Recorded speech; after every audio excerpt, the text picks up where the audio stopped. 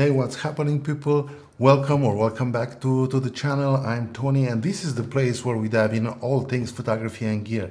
Today we got something really exciting to share with you, the new Godox V1 PRO, and I have the rebranded Adorama version, the Flashpoint. The benefit is that if you live in the United States, you get the warranty and support via Adorama instead of waiting the support directly from Godox in China. So it's the same flash, it has the same, like under the head, it has the Godox logo. It's the same flash, just rebranding to have a better support and warranty in the US. So let's jump right into it to see what we got. We're gonna do a quick unboxing, and also we're gonna do some shooting. We're gonna compare the flash, how it stacks against the older V1 and how it stacks against the Profoto 8M, because it's still the big competitor, and to see if the new features are a big improvement from the older version and is worth the extra money. We're gonna jump in a fast unboxing to see what we get in the box, because I saw on the social media many people are claiming that a couple of, like, some parts are missing from the box, and I don't think it's the case. So I think it's nice packaging, but it comes with instruction. Yes, I'm gonna read them. And I think it has a new storage bag. I don't think I like the newer one versus the old storage bag. We're gonna look at it. The new flash, it comes with a battery. What I see, the battery is the same shape and it's interchangeable with the older version. The newer one has an USB-C port, so you can charge it directly, which is awesome, and it fits right in. Also in the package you have a brick for the USB-C port charging with a cable, which is nice, but it's another cable I don't need. And the new feature of this flash is the sub flash. It's a mini flash and attaches in the front of your flash for a filling light. We're gonna go over all these features later on, because I have my thoughts about how it works.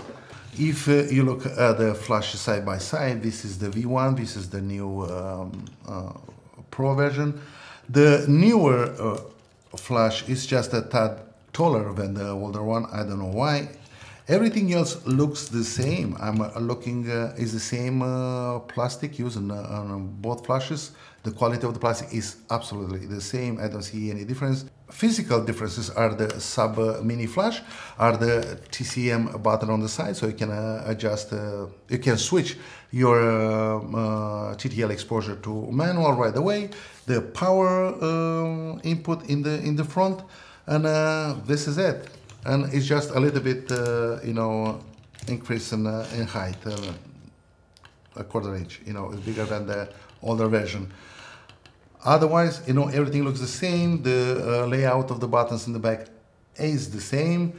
Just the newer flash has the sub-menu interface for the sub-flash, which is, you know, I think is a piece of junk. It doesn't do nothing to your photography. As you can see from these pictures, you have to be really close to your subject to make a difference. But besides that, it's a very good flash. I don't try to put them down. I just say that I don't see a huge difference, you know, in the features than the older version.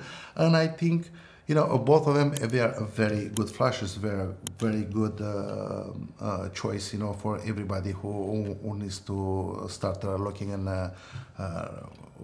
portrait photography and lighting for portrait photography. So I think both of them, they are a solid choice. I'm gonna take a couple of pictures using the V1 Pro, and we're gonna see how it stacks against the older version, which is a trooper. And also we're gonna bring in the game the Profoto 810, because it's the direct competitor. This is you know, the most expensive flash right now, and we'll see how it stacks against the old-timer and the Profoto. To test this flash, we set up a little shoot here with Leo I have the flash mounted on a stand with a Parapop 20-inch sound box. I like this system because it has a quick release and a magnetic mount. You just put your flash in a secure it in place. I have it to the side. I'm shooting with Canon R5 and a 7200 lens. It's no color shift in the Godox V1 PRO flash, and I have a hard time telling all the images apart, and I have to make notes to make sure I know which flash I use for every image. From this testing, I see the Godox V1 PRO has a very nice balanced output, and I have a hard time to tell them apart from the Profoto A10 flash. I can see the little tint on Godox V1, the old version, a little bit, so which is very easy to correct. But otherwise, all the flashes perform very, very similar.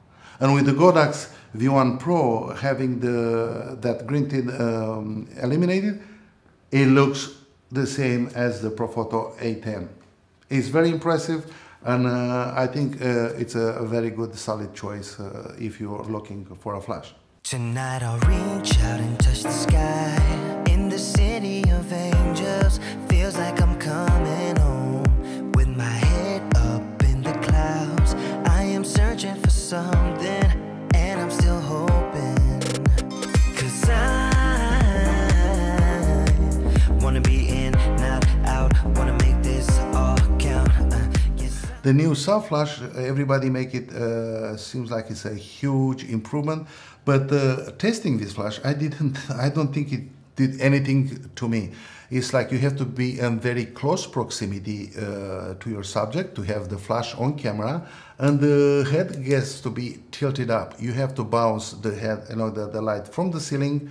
If you have the head tilted down, the soft flash doesn't engage. Also, the soft flash doesn't engage when you use it remote, off camera. It doesn't do anything. The soft flash doesn't work on ETTL. And in order to adjust the power output on the soft flash, you have to go in the menu, and you have to dial down and manually, to adjust the power for the intensity you want. Now, I find this option not very reliable, because if you have your flash on camera, you are in a run and gun situation, so you just want to put in, use ETTL and keep shooting, moving. You don't have the time to go in the sub menu and adjust, I need a little bit more power. So I don't think it works for the purpose. I just think it's a gimmick just to make it the flash more exciting. So personally, I don't think this flash, it does anything to me. And how long, if you can, if it's off camera and you can use it an ETTL or a high-speed sync, it's pretty much useless. It looks good, we agree that it just gives a little bit more interest to the flash. I think the Godox V1 PRO, it's a very good flash. The color is well balanced. I think it sucks extremely well for the color balance against the Profoto. The older version, the V1, was no slouch. Was just a little bit of green tint, but was easy to correct. But you are very peculiar about that. The newer one eliminates that tint, and I think right now, even like the older version, I think that was going head to head with the Profoto, and this one, just with the color tint eliminated, I think it makes these two flashes, going head to head is no difference. It just minimizes the gap, but it's worth it, the extra money, or it's better to invest in the older V1. Personally, I don't think it brings enough features to spend the money. It's like $325 right now on sale, and I saw like the V1 is going on sale too for like $199. So you can buy two older version versus the newer one. So for me personally, I think buying two Godoxes, the V1, is better option than to get the newer version. Of course, if you need that 100-foot flashes, you know, continuous, and if you're an event photographer and you need all that features, just go with the newer one. Otherwise, I don't think it's a big difference, and I think the older version is still going strong. I like this flash. It worked awesome for me. I use Godox, you know, the older version, and the Pro Photo for last year, and I'm gonna do a video to let you know which was one more reliable flash, the one I use the most, and you'll be surprised. So now I got the newer version of the flash, and also I ordered the nano trigger, but I think it's still a couple of weeks away. When the new trigger are gonna come, I'm gonna test it, and I'm gonna let you know, guys, what I think about the trigger. So my take is the new flash is great. You know, like V1 was great flash, was a great flash. So was the new one with the less color tint. I think it makes it a little bit better, but the other features as the sub flash and the power is not something I think it applies for many cases, and I don't know how many photographers you need to use the power pack, because for me it's just easier to have a couple of extra batteries, and that we're going to simplify. It's easier to carry than a power pack. I have power packs, but you know, I found that very hard to use because you have to lug them around, carrying them around with you. Also, I like the new battery because it has this USB-C port, and you can recharge it straight in the flash, or you know, without using the docking station. But you can buy the new battery to use it with the older version. So you know, we're gonna, like, if you wanna refresh a little bit your old V1, just get a new battery so you can charge it on the go, and it'll be awesome.